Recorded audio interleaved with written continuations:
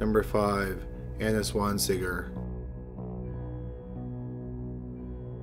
Anna Zwanziger was born on August 7, 1760, in Bavaria. When she was young, she was physically attractive, and she aspired to marry a man of worth. Instead, she married an alcoholic who died when she was just 30 years old. The widow Zwanziger needed a job, and she wanted a husband. She thought she could attain both when she took a job at the home of a judge as a maid. One roadblock on Zwanziger's path to marriage was the fact that the judge was already married. To eliminate the competition, Zwanziger poisoned the judge's wife with arsenic.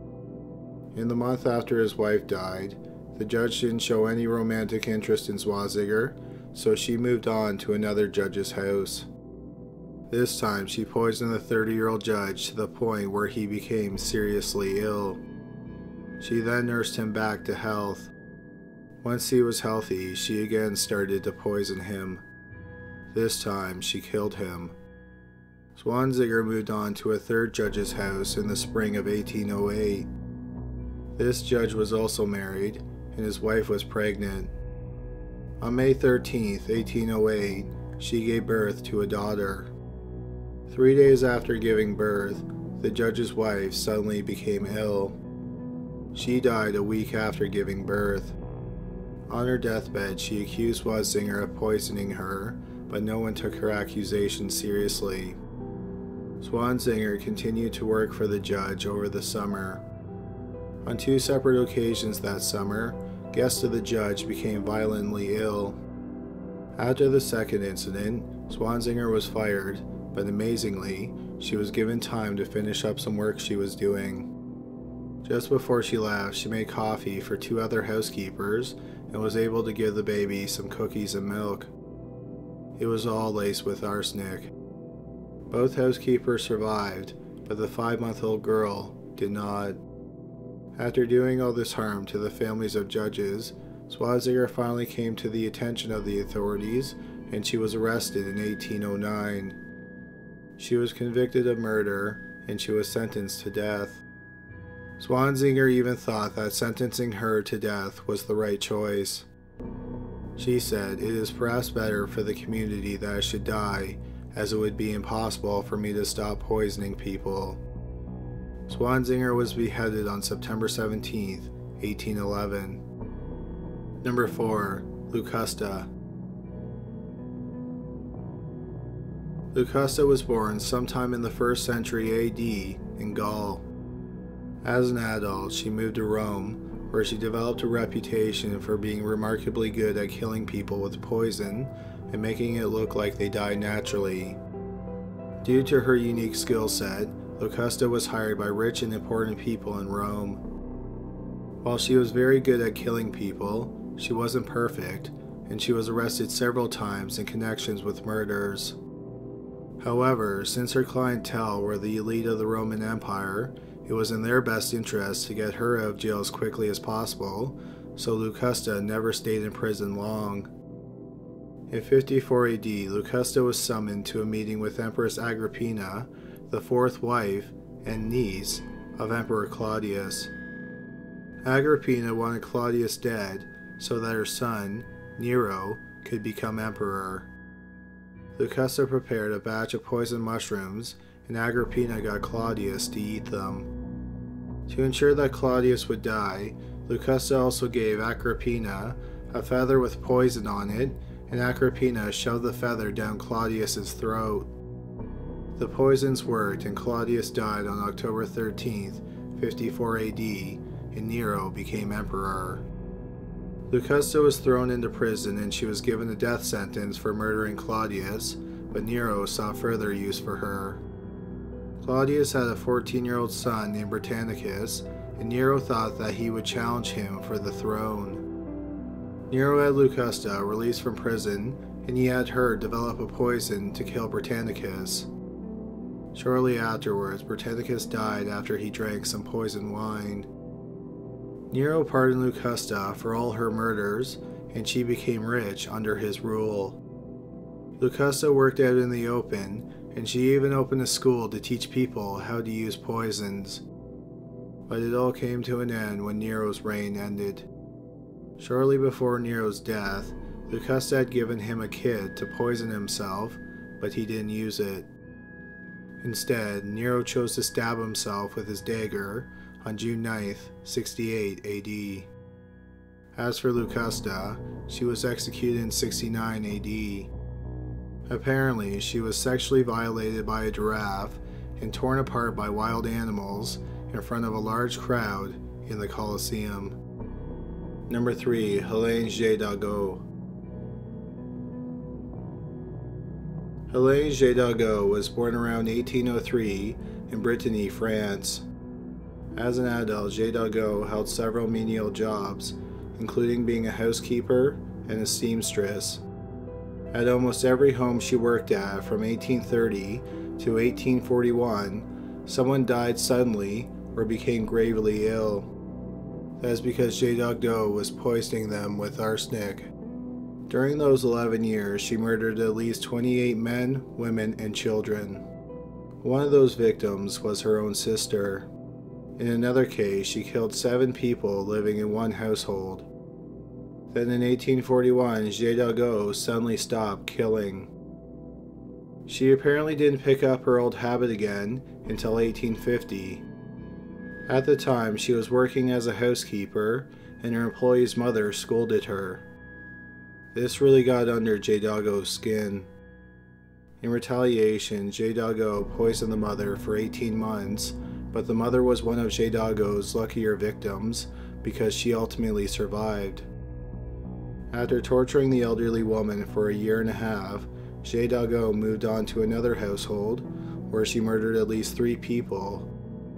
She was caught when a doctor finally performed an autopsy on one of her victims, and he discovered traces of arsenic. When the authorities confronted her, Jégado immediately denied using arsenic before she was even accused of poisoning anyone, so she was arrested on the spot. Jégado was charged with 3 murders, but it's believed that she killed at least 10 times that amount. Jégado was decapitated via the guillotine on February 26, 1852. Number 2. Catalina de los Ríos y Lisperguer. Catalina de los Ríos y Lisperguer was born in Chile sometime around 1604 to a rich family. She eventually got the nickname La Quintrella. The nickname was derived from the fact that she had flaming red hair, which was close in color to a quintrelle, which is a red flowered mistletoe. In 1622, when de los Ríos was 18, she took her first life when she poisoned her own father's food. Next, she killed one of her lovers by ordering one of her slaves to kill him. After the murder, she had the slave sentenced to death. In 1626, de los Ríos got married, and she seemed to settle down. Her demeanor changed when her husband died, when she was 50 years old. Her mean streak emerged with a vengeance. Almost daily, de los Ríos beat and whipped her slaves and indigenous people who lived in the area. Afterwards, she ordered their bodies to be washed with cold water that sometimes contained salt, chilies, or urine. A few days after the beating, just as their bodies were starting to heal, she would whip them again. The human body can only take so much of this type of torture, and de los Ríos ended up killing many people. According to reports at the time, she was accused of torturing 40 people to death. De los Ríos avoided arrest and prosecution for years because of her money and her social stature. When the authorities did finally intervene, she was forced to leave her estate, but she never faced any real justice. She died of natural causes in January 1665, and she was interred at her church because she donated a lot of money to the church.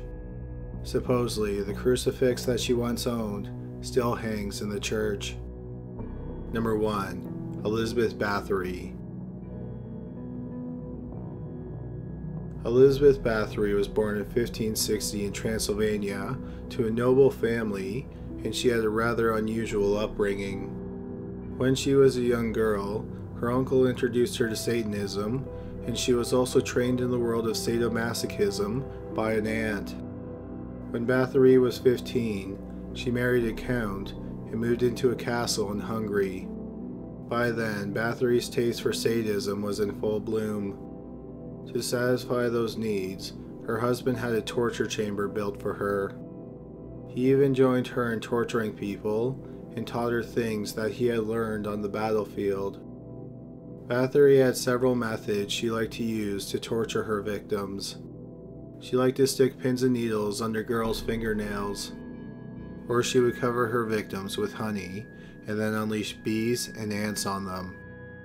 When her husband died in 1604, Bathory, or the Blood Countess as she was called, began to get more reckless and bloodthirsty.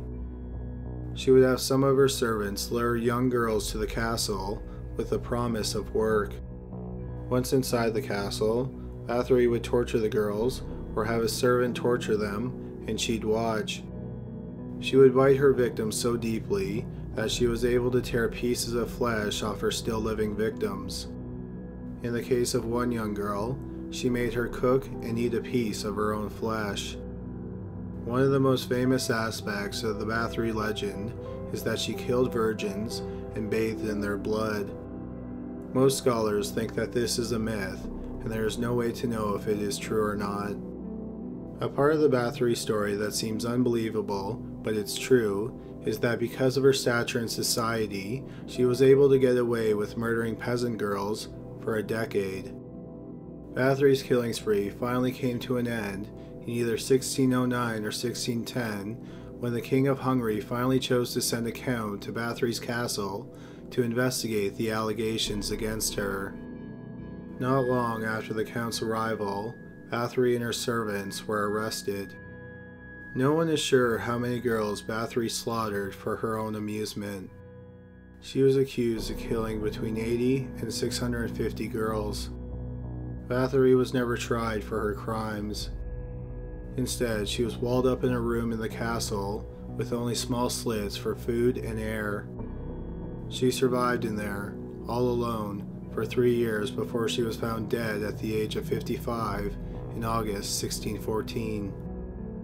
Thanks a lot for watching today's video, and thanks to everyone who visited criminallylisted.com and entered the contest. We want to say congratulations to these 5 winners who were chosen at random, and we'll get in contact with you shortly. If you didn't win, make sure you tune in every week because we'll be sure to have more contests. In the meantime, check out our web store at criminallylisted.com. You can also go there to suggest cases you want to see in future videos. Also, don't forget to check out our Patreon page where you can get access to an exclusive podcast. That can be found at patreon.com/criminallylisted. But that's all for today. Thanks again for watching.